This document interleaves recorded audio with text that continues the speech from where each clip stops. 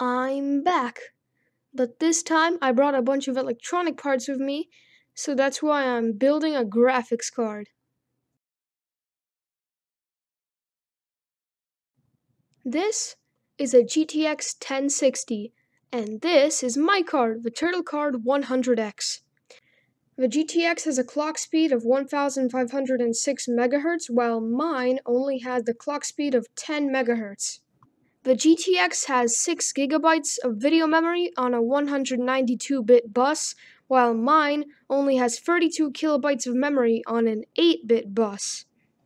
The GTX's max resolution is 4K at 60 Hz, while mine's max resolution is 800 by 600 pixels at 60 Hz.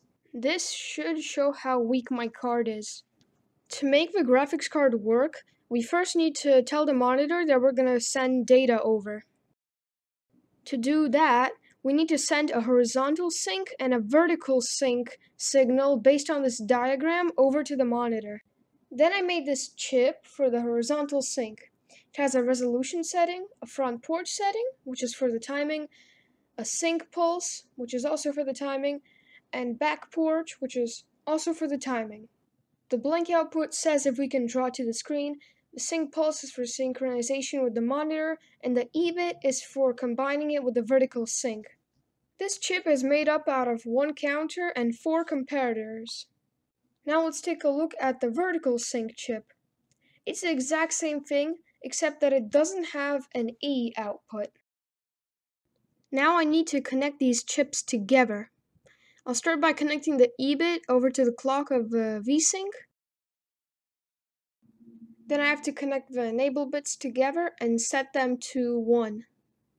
And now I had to connect the clock over to the clock pin of the horizontal sync and set it to max speed. Then I connected all of the sync values up to the chips so they would know which signal to generate.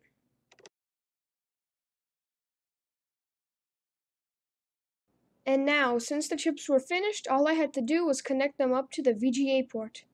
I started by selecting RGB on the VGA port and setting it to all ones, so it would be white. And then I connected the horizontal sync to the horizontal sync, and then I connected the vertical sync to the vertical sync. And then I finally connected the clock up to the clock on the VGA port. After connecting everything, I try to run it, but then I get an error. Turns out I connected the sync to the blank accidentally, but after reconnecting that, I also had to divide the clock by 4 since I was also dividing the resolution by 4.